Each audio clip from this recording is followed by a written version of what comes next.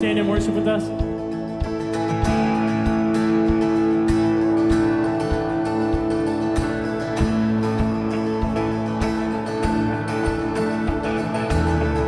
I saw Satan fall like lightning. I saw darkness run for cover.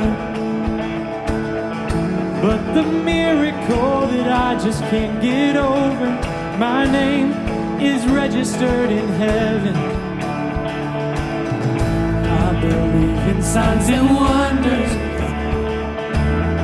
I have resurrection power. Yes, I do. Still the miracle that I just can't get over, my name is registered in heaven. Come on. My praise belongs to you forever. This is my testimony from death to life. 'Cause grace rewrote my story. I'll testify. By Jesus Christ the righteous, I'm justified. This is my testimony. This is my testimony.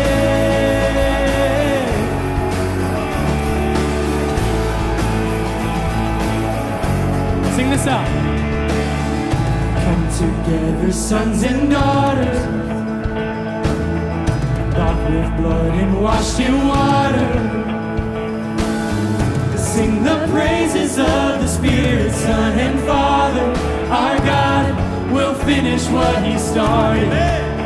Yeah, our God will finish what He started. This is my testimony from death to life. 'Cause grace rewrote my story. I'll testify. By Jesus Christ the righteous, I'm justified. This is my testimony. This is my testimony.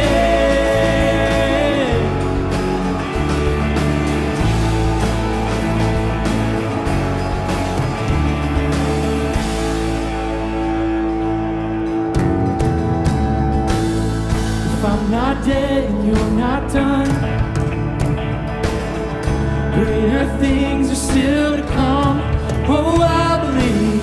If I'm not dead and you're not done, greater things are still to come. Oh, I believe. If I'm not dead and you're not done, greater things are still to come. Oh, I believe. If I'm not dead, you're not done. Greater things are still to come. Oh, I believe. Yeah. This is my testimony from death to life. 'Cause grace rewrote my story.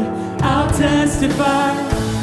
By Jesus Christ the righteous, I'm justified. This is my testimony. Oh, I'm alive. This is my testimony from death to life. 'Cause grace rewrote my story. I'll testify. By Jesus Christ the righteous, I'm justified. This is my testimony. This is my testimony.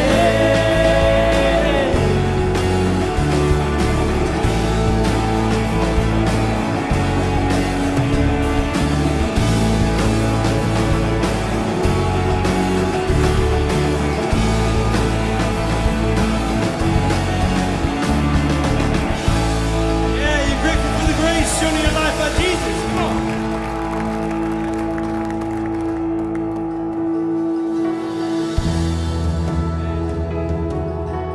Our Lord and King, He's our cornerstone, our rock.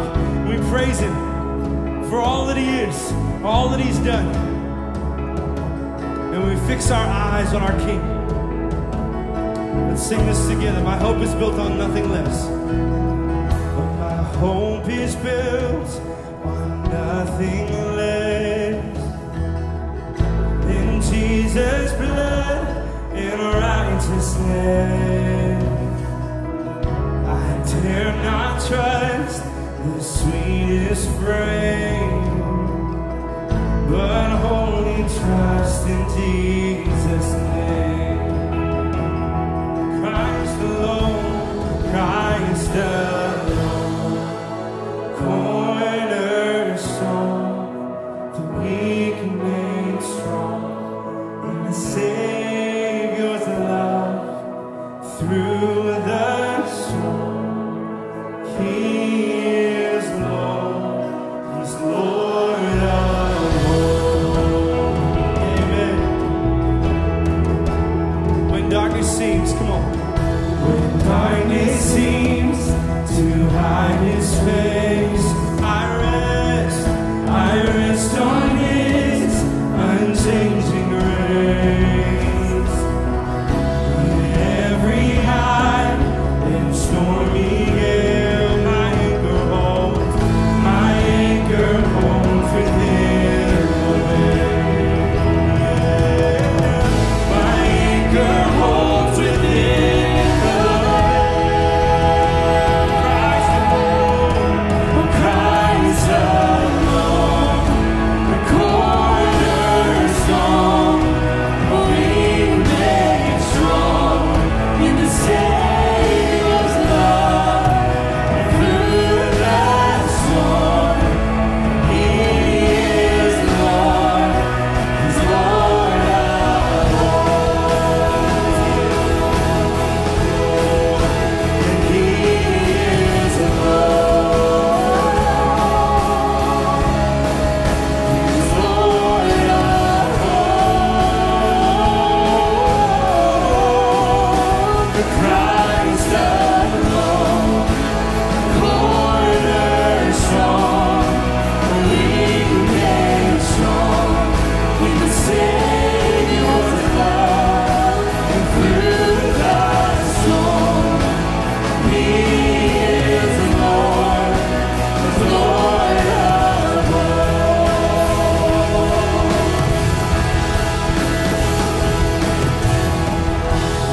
He shall come with trumpet sound. For only I did in Him be found, dressed in His righteousness alone, faultless to stand before the throne. Thankful for His righteousness, covers Christ alone, the cornerstone, we made strong in the Savior's love. Through the storm, He is Lord, Lord of all. Christ alone, cornerstone, we made strong in the Savior's love. Through the storm, He is Lord, He's Lord of all.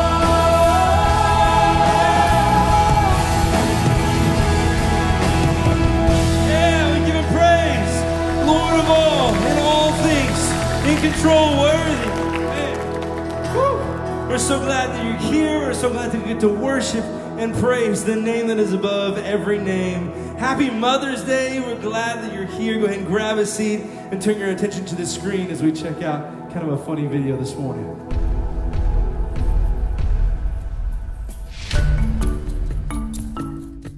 I'm so bored. I wish I had something to do. Thanks for letting me sleep in, kids. If you make a mess in the kitchen, please let me know so I can clean it up. Raising kids is so easy. I just love driving around all day. Oh, I never have to repeat myself. They always listen so carefully. Oh, look. An empty box of cereal. Love it. Just wipe it on your sleeve. It's pretty cold, but you don't need a coat. Oh, you don't have to push in your chair. Don't make your bed. You're just gonna sleep in it again later. I think I'll skip the coffee today. You know, these throw pillows look way better on the floor. I'm really not that busy. Well, you haven't showered in 3 days, but I think you smell great. We do have food at home, but let's just go out to eat. Just brush your teeth whenever you feel like it. Here, take my phone charger and go put it in your room. Oh, just leave your dirty dishes on the counter. In Jesus' name we pray, amen. All right, let's all pull out our phones. Youth sports are so cheap. Braces are so cheap. School fees are so cheap. Hey, can you come crawl in bed with me around 2 a.m.? Thanks. Okay, I just spent 2 hours making dinner, but if you don't like it, that's fine. Just let me know and I'll make you something else. Don't even bother looking for that. I'm sure it's lost and gone forever. Can somebody please throw something at my head? I mean, I can keep track of every single one of your things. I get a ton of sleep. I get a ton of gratitude from my children. I get a ton of unsolicited help with the housework. Oh, you don't have to hurry up. We're gonna be right on time. Can someone please throw something at the TV? Thanks for doing the laundry, everyone. I'm sorry, I can't hear you. Can you use your outside voice? Fight, fight, fight! The floor of this vehicle is so clean, I can't believe it. Oh, good. Another trip to the grocery store today. Let's go.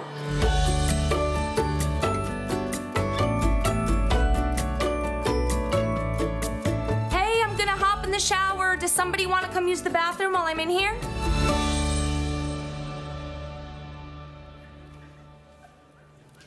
Well, good morning and welcome to the Donaldson Fellowship.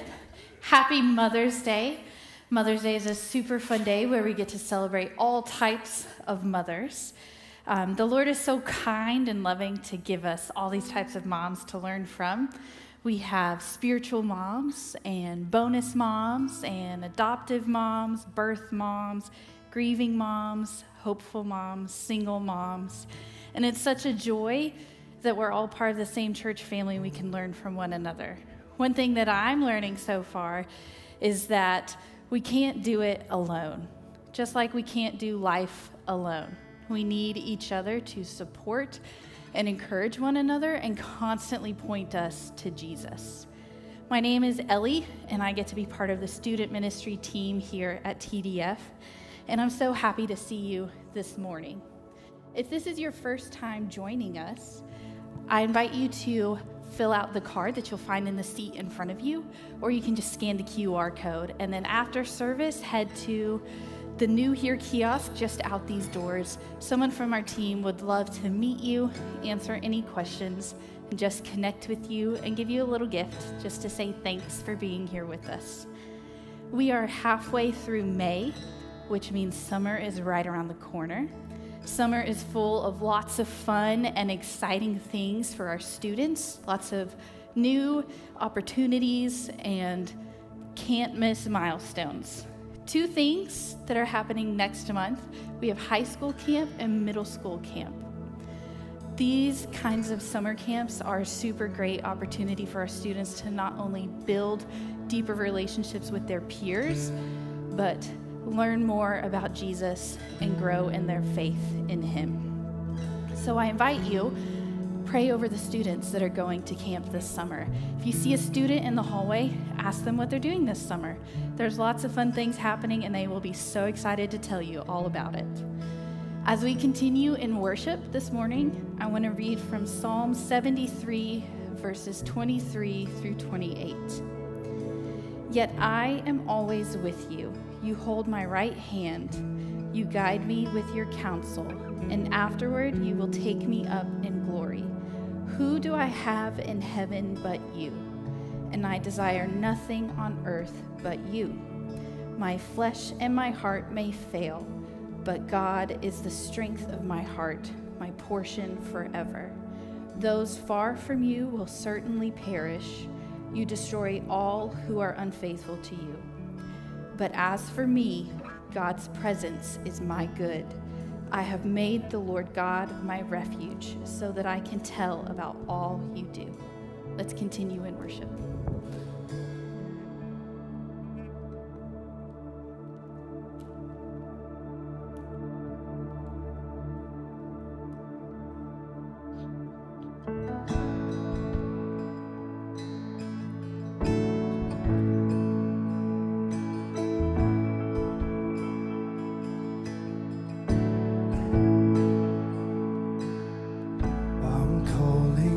The God of Jacob,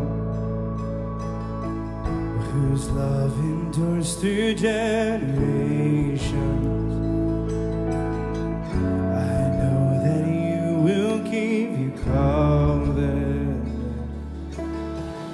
I'm calling on the God of Moses, the one who opened up the ocean. I need you now to do the same thing for me. Let's stand and sing this chorus together. Oh God, we need you. Let's sing it out. Oh God, my God, I need you.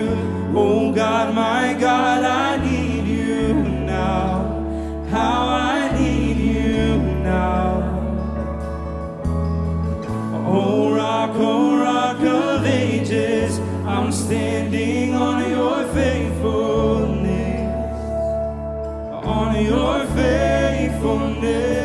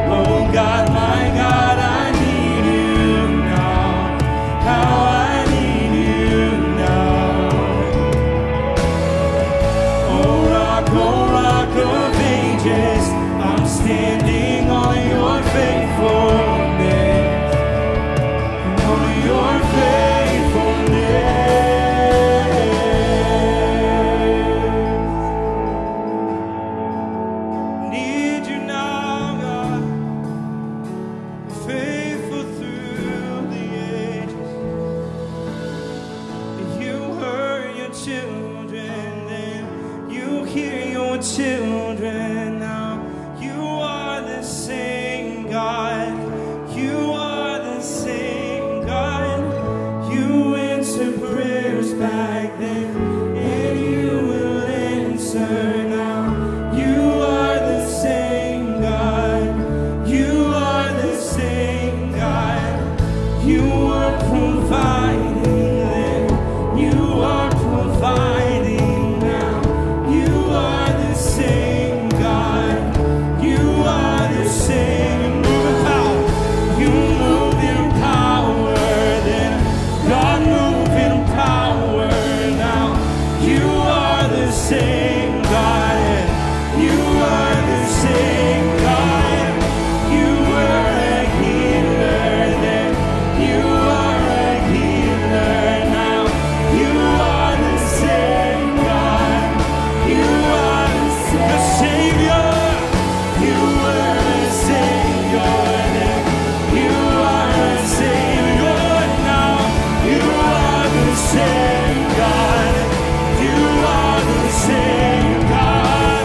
Oh God, my God, I need you. Oh God, my God, I need you now.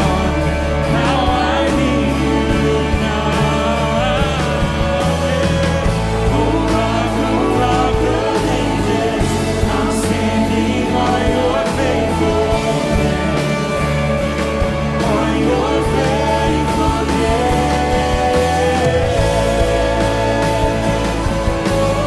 Standing on your faithfulness, God.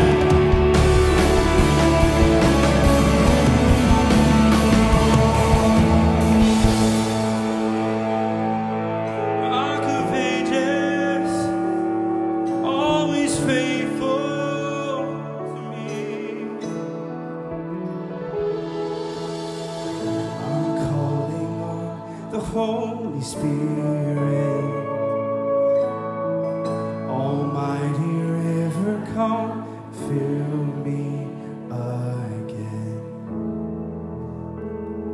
You come and fill me again. You come and fill fill me again.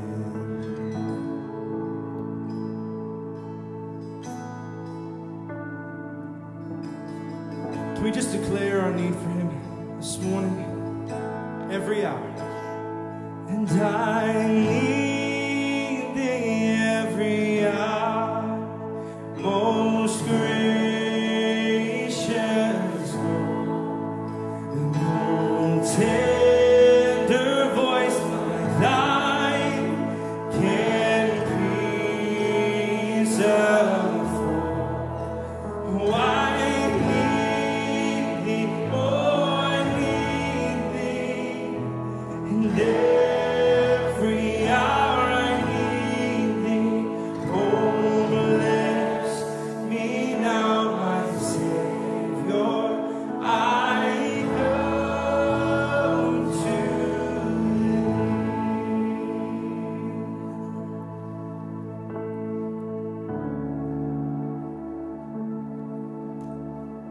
That we would come to you,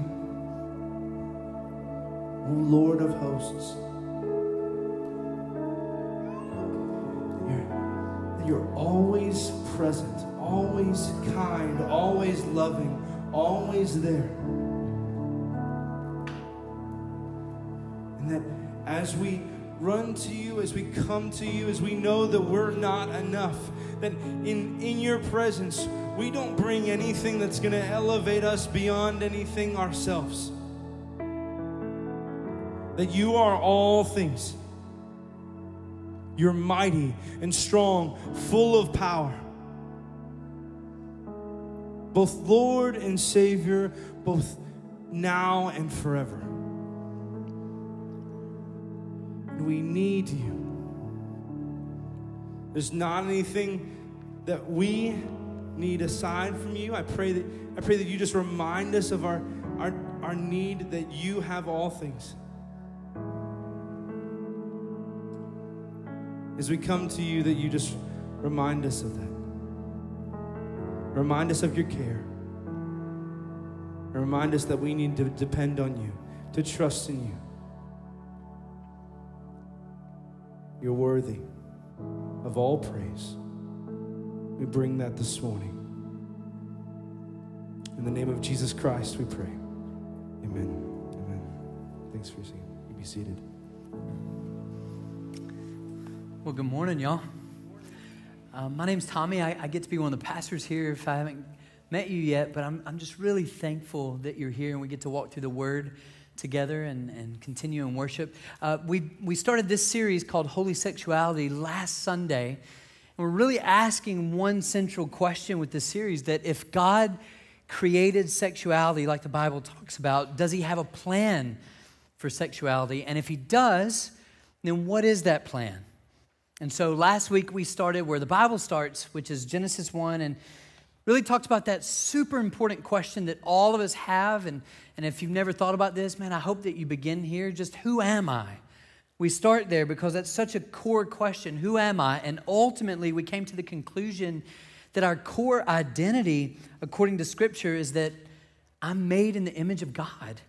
That's the core truth about me, and that image is good, and it's different than anything else that's ever been created by God. It's connected to our objective, God-given biological sex of male or female, and it even points us to Jesus Christ himself, our Savior and our Lord. He's not made in the image of God, but Jesus is the perfect image of God, is the way the Scripture talks about him. And so we talked about all that last week, and if you want to catch up on that, you can just go online and just continue in that conversation with us. But today we're going to talk about how, if that's really true about who I am, that I'm made in the image of God, no matter where I come from, no matter my background or beliefs, I'm made in the image of God. If that's true, then how does God want me to frame my view of things like singleness and marriage? That's what we'll talk about today.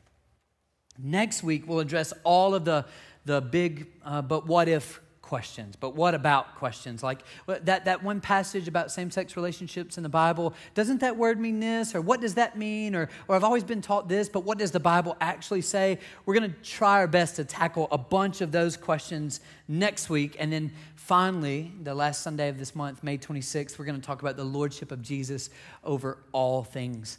And so I'm excited to be with you. I'm excited to walk through the Word together. I'm thrilled that you're here. And I guess I just want to make a commitment to you every week that we want to give you some additional resources to investigate just kind of on your own time so that you can just kind of study the Scriptures together and so that you would understand what the Word says even on your own. And so out the doors and to the left, you'll see an information wall. And we've got a piece of paper on there with several resources that we think are pretty significant in this conversation. There'll be things like podcasts and books and tools. There's even like an online cohort that you can join this month through the Keller Institute, which I think is fantastic. And so check that resource out. We think it's going to be a benefit to you. And then also I have to mention one of our ministry partners, Lantern Lane. So Lantern Lane is a group of caring biblical therapists out in Mount Juliet. My wife and I have been out to see them. We have people on our staff. We bring them in for our staff occasionally. We send so many of our church family to them along the way because they're really helpful in unpacking who Jesus is, what Jesus would have us to do, who are we in Christ. They just are, the way I feel called to be a pastor, they feel called to be biblical therapists.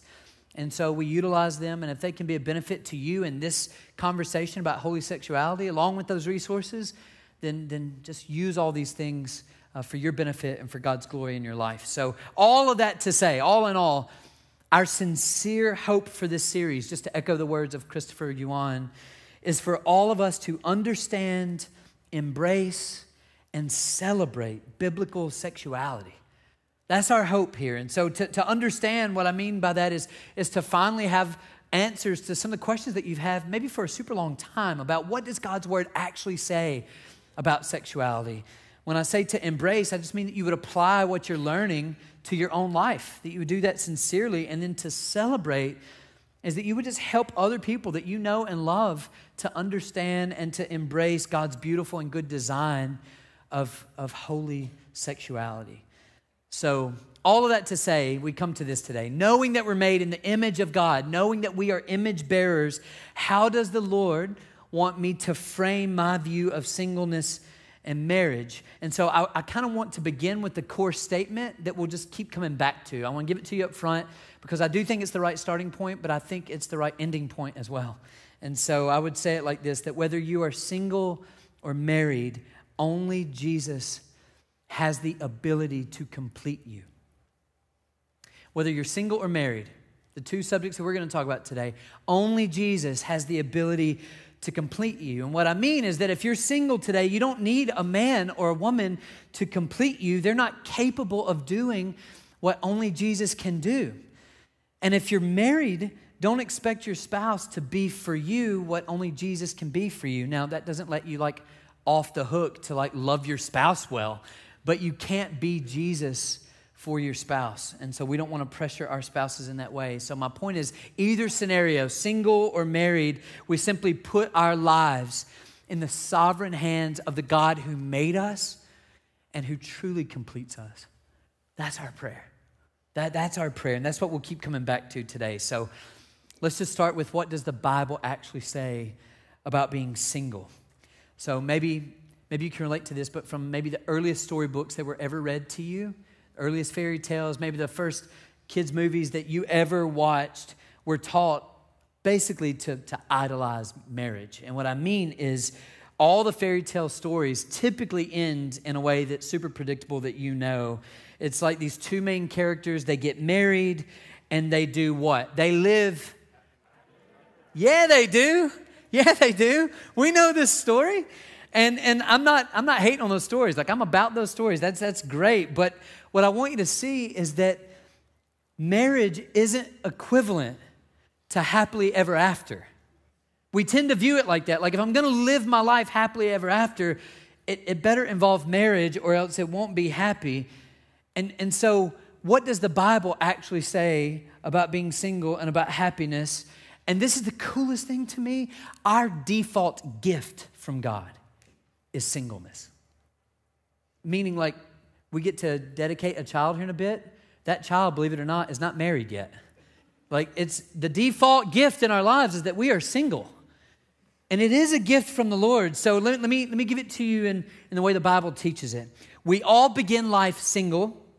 We'll all be single in eternity. And if you're like, wait, what? Hold up. And some of us experience marriage in between. So one more time. We all begin life single. We'll all be single in eternity. And some of us experience marriage in between. So this is the way Luke 20 unpacks this thought. Jesus told them, the children of this age marry and are given in marriage.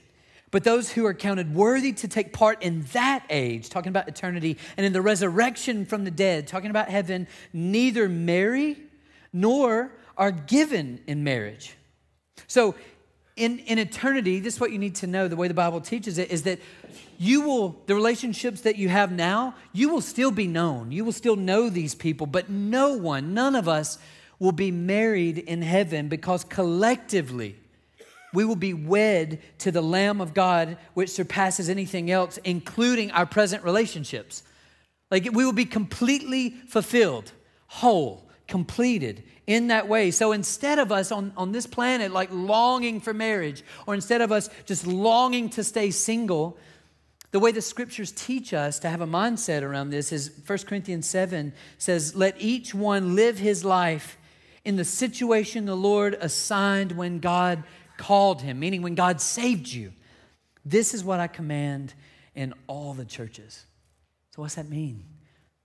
It means that no matter if you're married or single or divorced or widowed or remarried, like whatever situation you find yourself in today, God can work in your life and through your life. Instead of us kind of giving over to that lie of thinking, well, one day I'm going to walk really, really close to the Lord when I get in that situation. By that meaning like when I'm married or when I'm remarried or whatever is that situation in your mind. And the way the Lord paints it consistently in the Bible is walk with me well right now in the place that you're already in. Don't wait on some other situation that won't complete you anyway, but the situation you're in right now. So the way Paul says it, 1 Corinthians 7, you should read it later. It's all about marriage and singleness, but the way he talks about singleness, he says it is a gift. It's a gift. So being single is not super spiritual. It is not more special. He's saying it is simply a gift from God, and you can give glory to God in your singleness. So later on in that chapter in verse 35, Paul says, I'm saying this for your own benefit, not to put a restraint on you, but to promote what is proper, and so that you may be, love this wording, devoted to the Lord without distraction. So in that culture, like honestly, like many cultures today, ancient Israelites, they wrongly frowned on singleness because in their minds, singleness is associated with childlessness. And so the question is, well, what is a better blessing than having your own physical sons and daughters? And Jesus tells us the better blessing is having spiritual sons and daughters. If you have physical sons and daughters, you should aim to also make them spiritual sons and daughters. But the greatest benefit comes to single and married people, that we have spiritual sons and daughters. Jesus says it like this in the Great Commission. Matthew 28, he just says, go therefore and make disciples, or make spiritual sons and daughters of all nations. And so if I can just be like really candid with you right now, some of you are single and you pour into my two physical daughters so much. Like you pray for them, and they're not unique in that. Like you pray for many of our kids and grandkids. You pray for them, you love them, you mentor them, you just spiritually parent them. And I just cannot say thank you enough. It is no small thing that you teach them and that you care for them. It is no small thing. And so I just want you to know, like, I'm so grateful, and I know I'm just one among a lot of people who are grateful for you, that in your singleness, you are spiritually parenting. And I love that. And so the Apostle Paul, he sees that calling on his life. The Apostle Paul is a single dude. And so he realizes that part of my calling is to have spiritual sons and daughters of the faith. And so he disciples people like Timothy, and he talks about them knowing that they're like family to him. He says in 1 Corinthians 4, "This is why I've sent Timothy to you. He is my dearly loved and faithful child in the Lord." You hear it? Another person Paul discipled was Titus. He said this in Titus 1, verse 4, "To Titus, my true son in our common faith." He would even write like collective churches, entire churches. He wrote to all the Corinthians in 1 Corinthians 4, and he said, "For I became your father in Christ Jesus through the gospel." So Paul is a single man who is obeying God by making disciples, which resulted in him having spiritual sons and daughters, which is even more important than having physical sons and daughters. And he realizes it. So the biblical point is really, really clear for all of us. So whether you're single or married, you are called by God to be a disciple maker who has sons and daughters in the faith. In the faith. And that is such a good gift from God. And if you're single, you get to walk in this. In fact, I believe it's all, but I'm just going to say almost all. Almost all worldviews, besides Christianity, has a negative view of singleness. Christianity has a supremely positive view of singleness because the most prominent people that we read about in the New Testament, Jesus and Paul, are both single. And if singleness isn't good, then Jesus wouldn't be good. And you and I know better than that at this point. We know that he is supremely good. So if you're single and you're content with that these days, or if you're single and you say, "Man, Tommy, I'm single, but I really want to be married one day if that's God's plan for my life." Either way, my encouragement to you is to just live your life with open hands and pray, "God, have your way in my life. Help me to delight in you right where I'm at. And help me not to find completion in somebody else when I know that will never happen. Help me to realize I will only be complete in Jesus." That's the prayer. Like that's where we're at. And when it comes, you may say, "Man, Tommy, but what do I do if I have same-sex attractions? Does that mean that I'm bound to a lifelong marital status of single? Is that the only option for me?" And I want to say this really tenderly and really carefully because I don't think the Scripture teaches that you have to do that. I don't think the Scripture actually even teaches that the supreme goal for all of us should be marriage. The supreme goal is that all of us need to be married one time. That is the prize. That is the goal. That is the end of the game. That's not it. That's not the way the Bible talks about it. And yet, I also don't want to discount the possibility that God can do what may seem impossible to you. Meaning, for anyone to mandate lifelong singleness for those with same-sex attractions, I almost feel like we're not giving God a chance to be God. It's like we're kind of writing the end of that story before God has his way in the end of that story. And so I guess what I mean is I have friends and I have just ministry leaders that I know and colleagues and acquaintances and super close friends and all of that it's not uncommon for believers with same-sex attraction not to fall in love with the entire opposite sex, but for them to say, "I have same-sex attraction," and it's not that I'm in love with everyone in the opposite sex, but boy, I found that man or that woman. I just think they're so godly and so special. And I think I want to be married to them.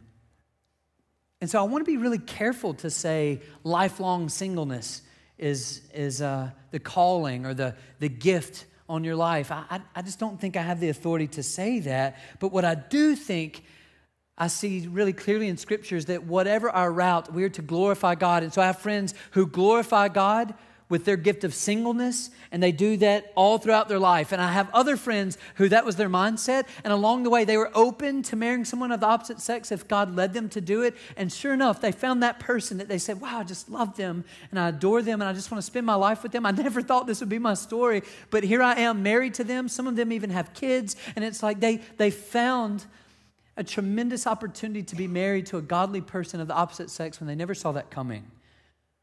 And so I just think our openness is key, and either way, holiness isn't dependent on our sexual desires. If I'm honest, it's not dependent on any desires of ours. Holiness is given by the only one who is holy, who is God himself. So singleness, because of that, it really is a gift from God. It really is. And so concerning marriage, the Bible begins talking about marriage in Genesis 2, about Adam and Eve, and then it ends talking about marriage, talking about the ultimate marriage in Revelation 19 between Christ and his church. So the Bible is full of marriage talk like it's full of single talk. And so if you say, well, what do you mean by marriage? Because in our culture, we struggle with that definition. So what does the Bible say? Not you, Tommy. What does the Bible say is a biblical definition of marriage? And a biblical definition of marriage, it is a covenant relationship, between one man and one woman under the lordship of Jesus. That Jesus calls the shots in that relationship. He leads out. He's the centerpiece, the core of it. And it's a covenant. And you may say, man, I don't know the difference between a covenant and a contract. And I honestly think the reason probably many of us don't know is because there's not a big difference, except I think the only difference is a person's attitude. Meaning a person's attitude in a contract is, hey, I'm in as long as they hold up their end of the deal, but the moment they don't, I'm out. If you do it, I'll do it. If you stop doing it, I'll stop doing it. Contractual. It's a contract.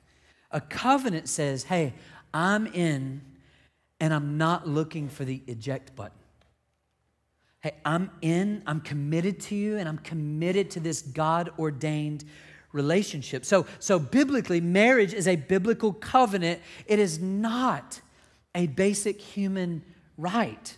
So when we view marriage equality as some social right, we may not know that we're doing it, but we're actually redefining biblical marriage when that was never our definition to redefine it ever anyway. I never had the authority to redefine something that God defined. And so yes, marriage is just this tremendous expression of love. But I want to encourage you to know, I don't diminish marriage, but it is not the highest expression of love. It is not. The highest expression of love is when God the Father sent his Son Jesus to die for our sins. So the pinnacle of love is God's love for us in Christ. Nothing is greater than that. Nothing is better than that. So the question, should marriage be a joy? Yeah. Should marriage be enjoyable and good? Definitely. Oh, for sure. But a spouse doesn't complete you. Only Jesus, again, only Jesus can complete you. So one of the clearest teachings about that biblical definition of marriage actually come from Jesus' own lips. In Mark chapter 10, and he actually calls back to Genesis. So Jesus says it like this in Mark 10:6. He says, from the beginning of creation, God made them male and female. For this reason, a man will leave his father and mother, and the two will become one flesh. So interesting. That wording is interesting. So they are no longer two, but one flesh. Therefore, what God has joined together, let no one separate. So do you hear what Jesus is doing? He's connecting the creation of male and female, Genesis 1:27. That's what we talked about last week, right? Our objective, God-given biological sex. He's connecting that to the covenant of marriage that's described in Genesis 2:24. And so when Genesis 2:24 says one flesh, that Hebrew phrase literally means, it means two words. It means unified and diverse. Meaning that they're the same, but they're different. They're human, but they're male and female. So what Jesus is teaching in Mark 10 is that there is no biblical marriage apart from a covenant relationship between a man and a woman under the lordship of God himself. This is what Jesus is teaching. So when God made male and female, I just think this is so cool. that he had in mind, even before it happened, he had in mind this gift that would be for some people, that would be the gift of marriage. He had that in mind. Sometimes Christians kind of get this accusation against us that we have a really narrow view of love. And I think in reality, the way the Bible calls us is that we should have the broadest view of love of anyone in any culture. We should. It's the way the Bible calls us to. And what I mean is we are called as Christians to love everybody. Like, we're called to love our enemies. Who does that? But we're called by God to live a life like that. So when it comes to same-sex attractions, you may wonder, well, what's wrong with two people loving each other? And the best biblical answer is nothing. Nothing's wrong with that. That's the way we're called to love, but God has a plan specifically for marriage and specifically for intimacy in that way that we're called to, in Christopher Yuan's words, to understand, embrace, and celebrate, while we also are called to love everybody with the love of Christ.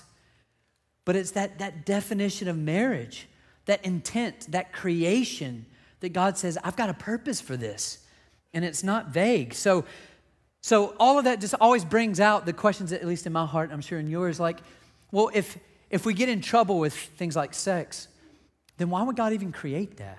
Why does God create something like sex? What's the actual purpose of sex? And so what I want to do, I want to tell you his purpose for sex, and then I want to just break it apart and explain it a little bit more detailed. And it's a longer 2 sentences for you, but I asked my wife, I said, is there any way to shorten this down? And she's like, I think that's about it. I'm like, great. So they're just key words that if I left them out, I think I would be doing a disservice to the scriptures.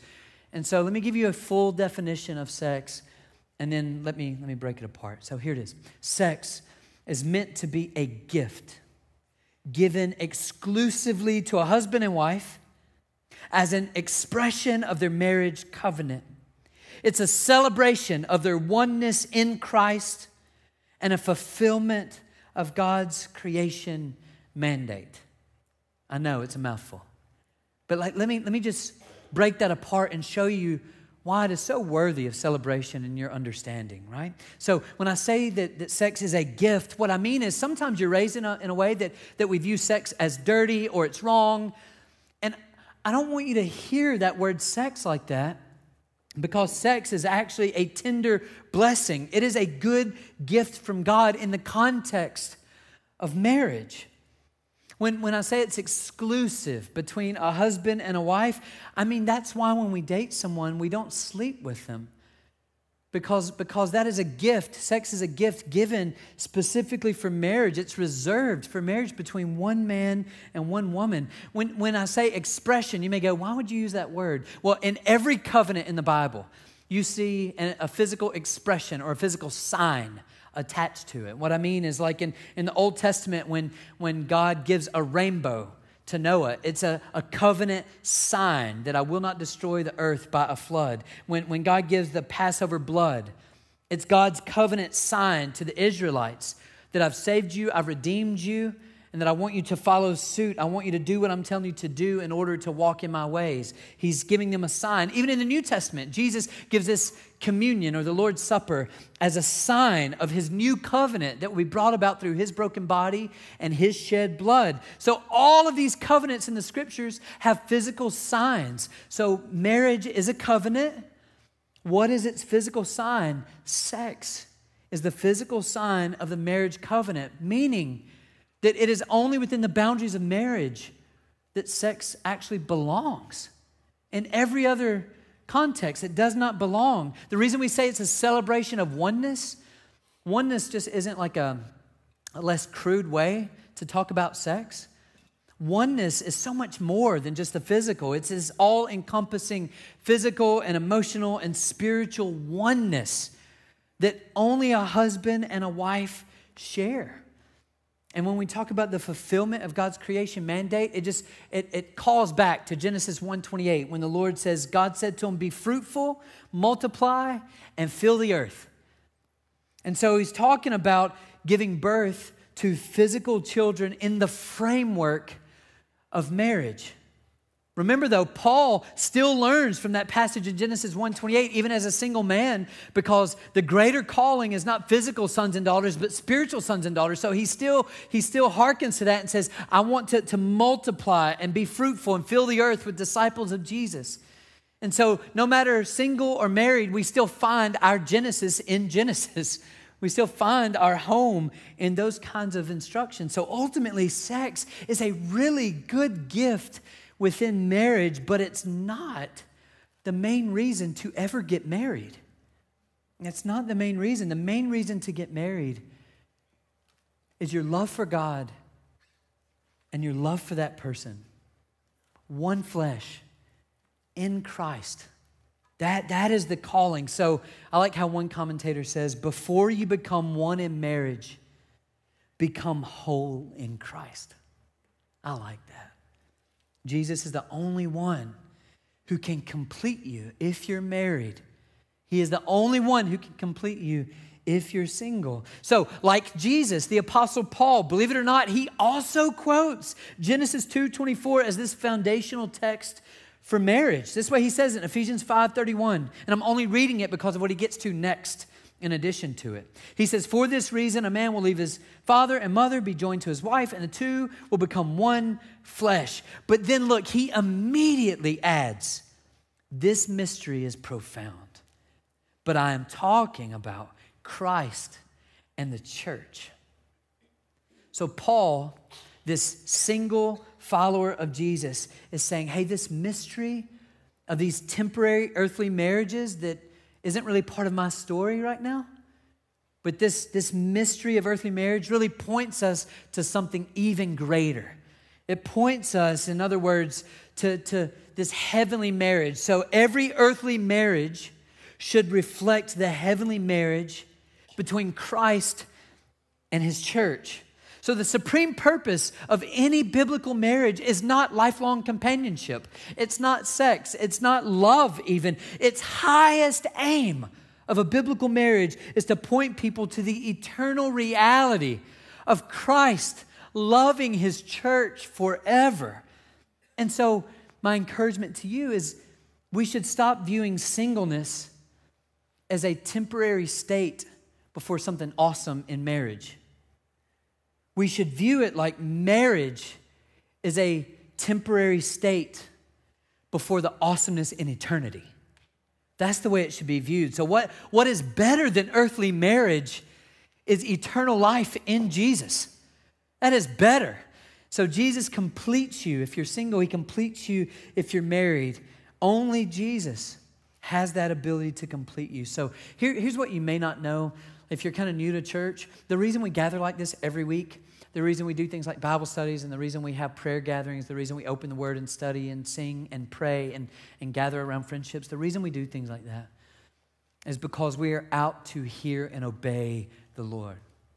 We're here, we're studying this so that we can hear and obey the Lord. And sometimes that is really easy, and sometimes, based on what we're talking about, that's really difficult for my heart to do and for me to long for that. And so the question is, well, what does Jesus tell me to do when I find it difficult to obey? What do I do?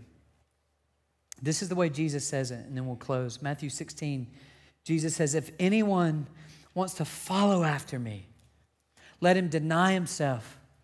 Let him take up his cross and follow me. For whoever wants to save his life, meaning if you want to save your life and I want to make it my way and my will, and I want to put my identity in anything else but what Jesus tells me, he says, if you do that, Tommy, you will lose it. It will lead to emptiness and it will be hollow. But Jesus says, but whoever loses his life because of me, meaning because you follow my will, you make it about my ways, you absorb the truth that your identity is that you're made in the image of God, and I have a plan for your sexuality. If you can gravitate to that, you think you're going to lose your life, but I promise you, you'll find it. I promise you, you'll think it would be unfulfilling. It'll be the most fulfilling. You'll think you will not be complete or whole, and you will finally be whole and complete because you're centered on Jesus, not somebody else. And so I just love the scriptures I love Jesus, and I deeply love you. And I just pray that we listen to this today from the scriptures and that we say, yes, Lord, just show me the way. Can you stand to your feet and we'll pray over it together? God, I thank you so much for all that you're teaching us through the scriptures, God. Like all the principles, all the characteristics about you, all the things that you call us to. God, it's so exciting that you give us the gift of the Bible so that we can study that over and over and over and absorb that and work through that. And sometimes, God, it's really difficult for us to really hear your voice among all the voices that we have in culture. And sometimes it's even more difficult when we hear your voice to obey your voice. But I pray that you would supernaturally give us the ability to do that we would surrender our lives and our identities to you, that we would understand very clearly why you created us, who you created us for, and how things like singleness and marriage all submit to our relationship with you. And so, God, you've built a framework here for our sexuality. Would you help us to say yes to it? Would you help us to not only understand it and to embrace it, but to celebrate it? And God, that in and of itself is a bit of a miracle. And so, God, I just ask you, if someone here does not know you as their personal Savior and Lord, that today they would surrender their life to you and repent of sin and become a Christ follower.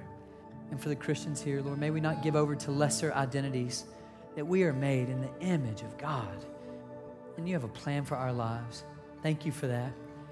Thank you, God, that we get to be spiritual family as a gift. And we embrace that today.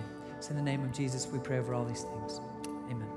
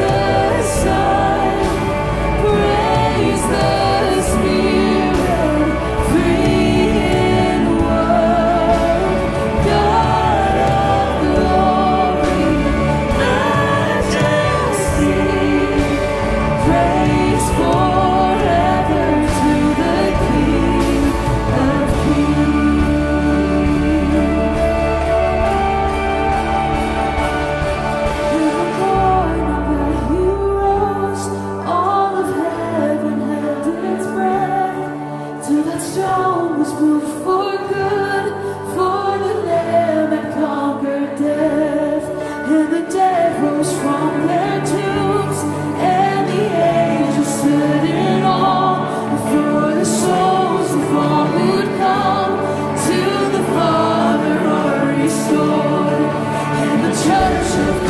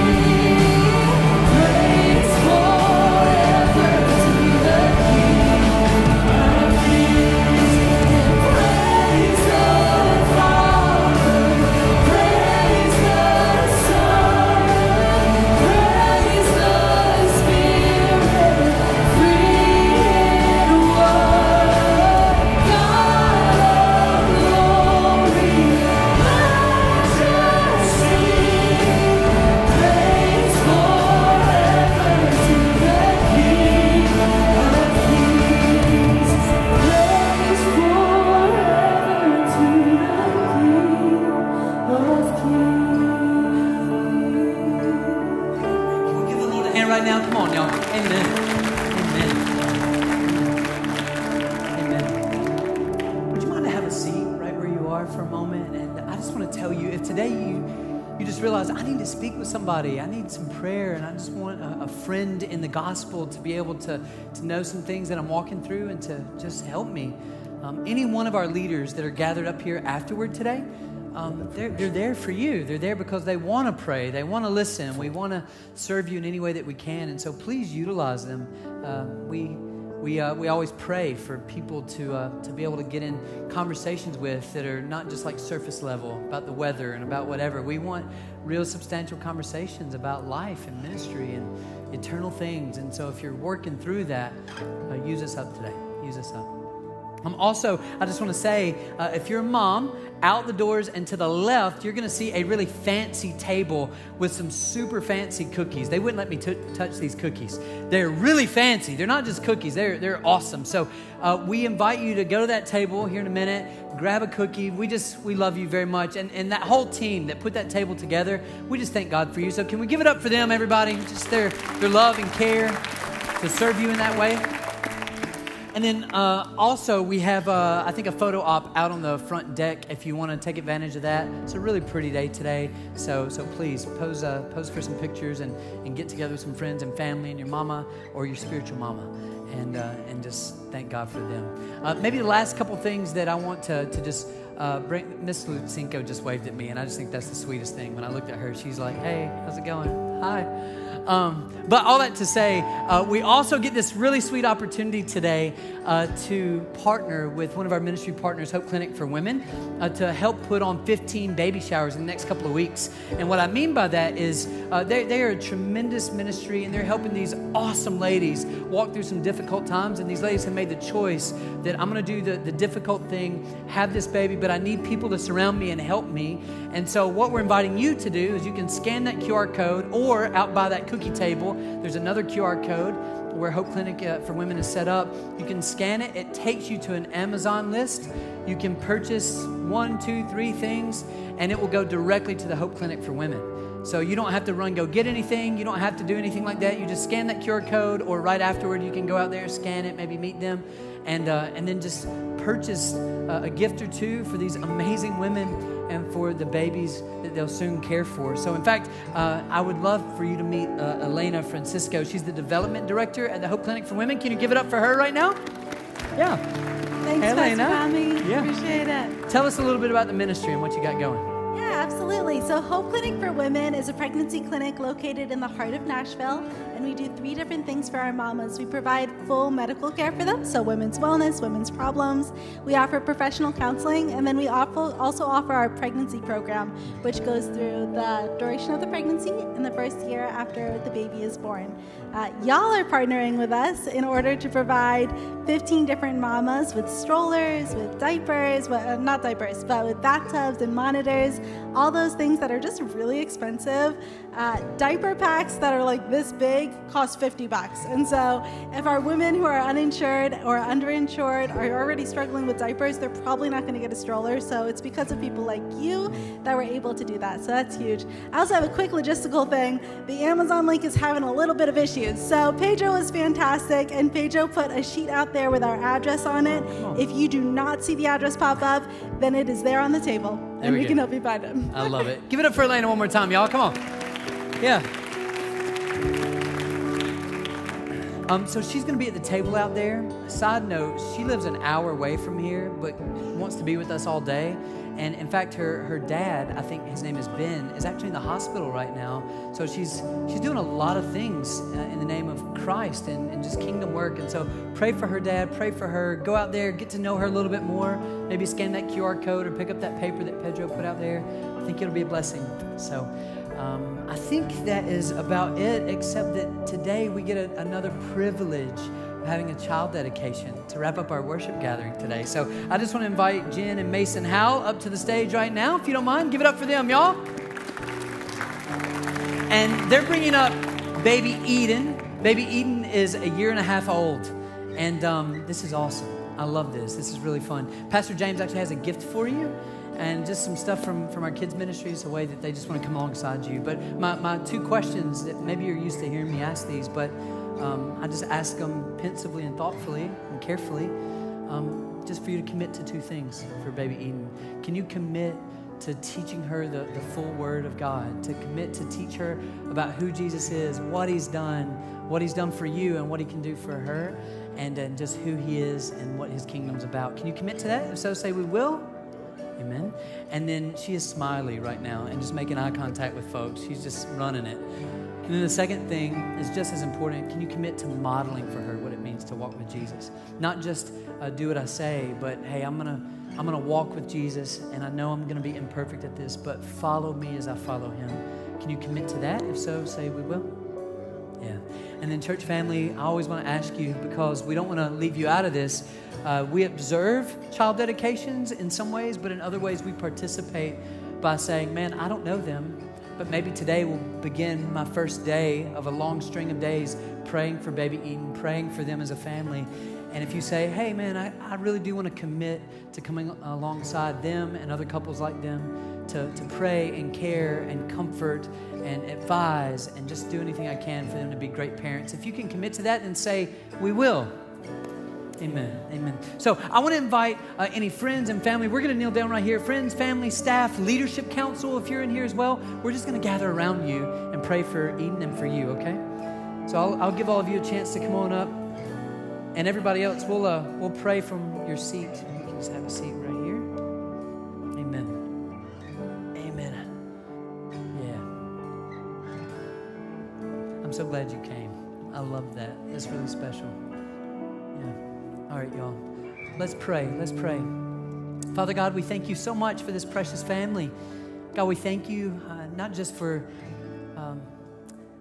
you giving them baby Eden, but for how they want to be good stewards of parenting. That they recognize even in these early days that Eden is a gift to them, but ultimately is to honor you and to glorify you. And so, Lord, I love that about the purpose of even doing this. I thank you, God, for Eden. And right now, she doesn't quite understand who you are or who she is. She doesn't quite understand the scriptures and all that just yet, but giving her time and giving her some nurturing time at home and with other folks who will surround their family with the love and care of Jesus. Lord, we pray that she would hear your sweet voice calling her to yourself, and that she would say yes to Jesus. And Lord, that the rest of us would help her through hard days, difficult days. We would help mom and dad through difficult days of parenting. We would celebrate the good days of parenting, but Lord, you're honored in all of them. So we just pray your blessings on them, and we definitely pray for baby Eden, that your hand would be on her, that she would sense your goodness and your grace the older she gets, and that she would walk with you for all of her days. We love you, we love them, and we offer them to you even now. It's in the precious name of Jesus we pray. And all God's people say, amen, amen. Give them a hand, everybody. Come on. Yeah, amen. Amen. So, you're dismissed, but maybe before you head out, you can swing by, just love on this family, hug their necks, and tell them you're proud of them. Have a good Mother's Day, everybody. We love you.